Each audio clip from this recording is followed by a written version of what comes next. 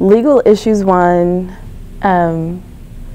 concerns the management of your assets, your creative assets, which is your intellectual property, and the exploitation of those assets and how you protect the exploitation of those assets when you're working with publishers, managers, concert promoters, the film industry. How do you profit and protect yourself?